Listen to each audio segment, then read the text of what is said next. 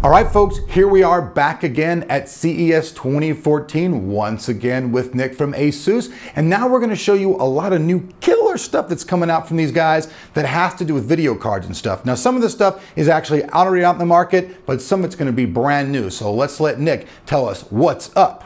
All right, so we're here and we're gonna go on the ROG end. So on the inside of this case here, this Cosmos case, we have our ASUS Poseidon graphics card. So this is based on GTX 780. This was in development before the 780 Ti, so you may be seeing some updates in terms of on the Ti.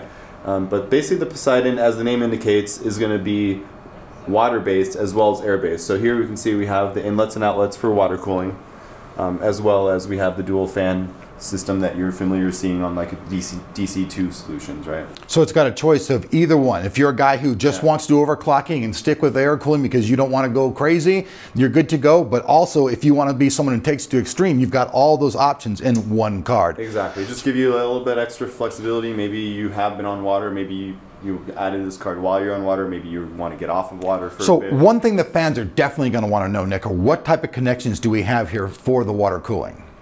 These will be your standard 3/8. 3/8? Yeah, I believe. Anything inside of them yet? No.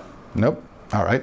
You guys can see right now, they're using a giant Cooler Master Cosmos case right here to install all this stuff. They've got a Corsair AX1200i power supply down there. And here, if we're gonna move the case around just a little bit. And check this out, because this is really badass. So this is our ROG dual bay gaming panel. So this is a 4-inch LED LCD. And as you can see, you're going to have a host of controls here, so as well as some audio out, some USB, and then you're going to see, so you have CPU frequency, you'll have CPU and chassis fan control as well as monitoring, you'll have temperature control for motherboard and CPU monitoring as well. So this little knob here will give you access to all the different options.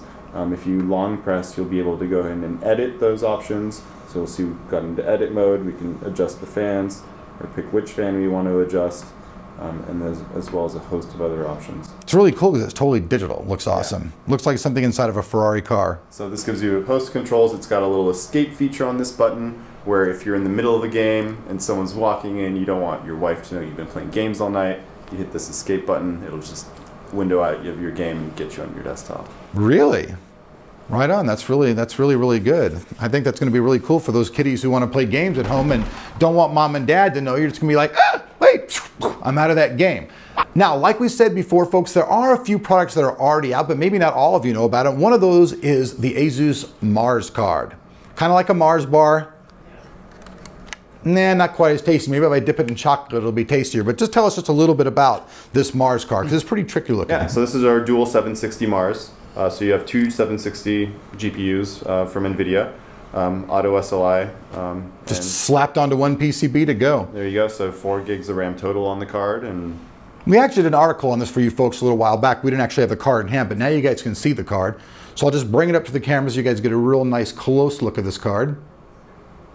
Show you guys the back of the card. You guys all love the solid backing in the card. We've discussed this many times. Awesome technology. And unlike previous Mars releases or Ares releases, this is not a limited edition piece. Yeah, not just limited to 1,000 pieces. Anybody can buy it, yeah. So if you're around the world, you want to buy it, you can get it. You got right here, you got your SLI. If you want to slap two of these bad boys together, you can do that. Your Mars logo. Power connections. See, it takes two 8-pin power connectors for ballsy power. You guys can see the cooling solution and all that stuff, and the dual fans. So usually 2 fans means DCU2, the 2 standing for 2 fans.